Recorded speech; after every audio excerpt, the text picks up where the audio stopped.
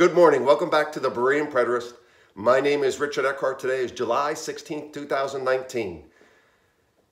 Let's dig right in. Is Don K. Preston a myther? I'm going to share two screenshots from a conversation this morning with Don K. Preston that is from an ongoing conversation, a discussion online. Let's dig right in here. Check this out. This screenshot is in response to some other discussion that is going on that is pointing at Don K. Preston as believing various mythology, if you will, in the Bible. And here Don K. Preston says, let's see, I emphatically deny that Genesis is a myth, but Eckhart says, I am a myther. Yep, typical nonsense and falsehood from Eckhart. Greg Kaiser chimed in. He said, Don K. Preston was Adam, the first man from whom all mankind descended biologically.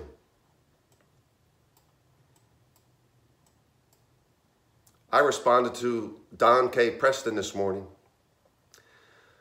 You know that Michael Miano is a myther, and you and William Bell, have brought him into your fold.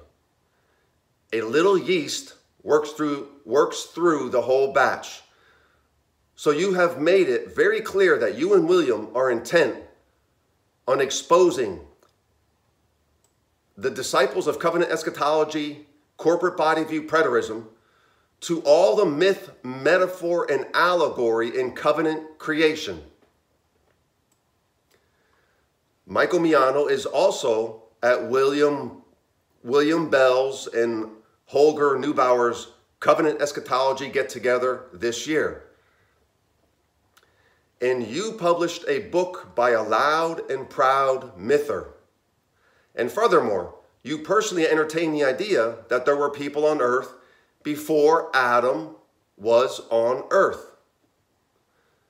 You also entertained the idea that there was a local flood in the Middle East with Noah, and not a flood of the whole earth.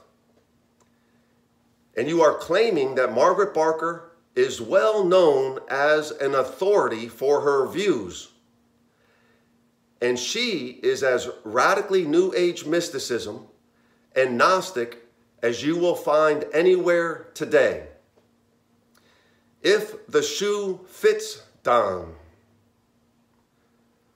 Scott Russell chimed in and said exactly.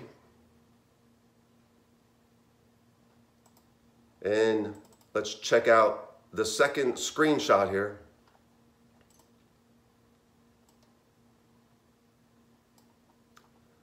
And this is the same discussion. And Scott Russell continued.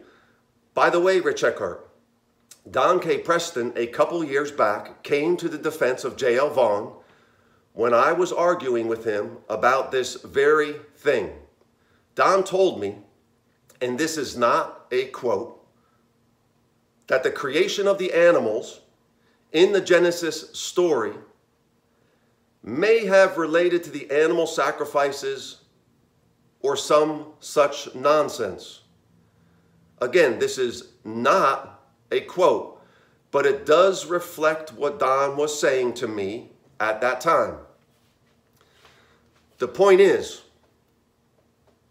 I was arguing that the Genesis account of creation was about the physical creation of heaven and earth, and life upon this planet,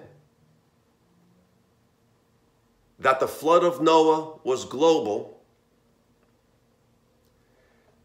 and J.L. Vaughn argued for the creation of a covenant and a local flood. And when it came time for Don to speak up, he argued against me and for J.L. Vaughn's myth. Allow me to read that one more time. The point is, I was arguing that the Genesis account of creation was about the physical creation of heaven and earth.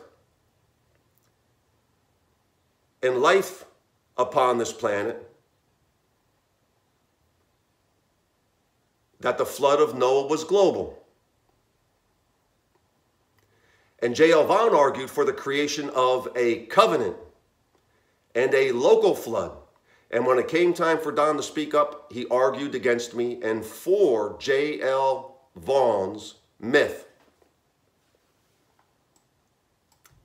And in conclusion, I said, Scott Russell, think about it for just a moment. It would make total sense that a man who sees the biological, physical, flesh body of his Jesus Christ to be divested and destroyed and burned up would also have other aberrant doctrine. And the whole, quote, corporate body view of spiritual alienation, death, and resurrection in AD 70, end quote, over a 40-year corporate body exchange process is at the bottom of all this aberrant theology and false doctrine.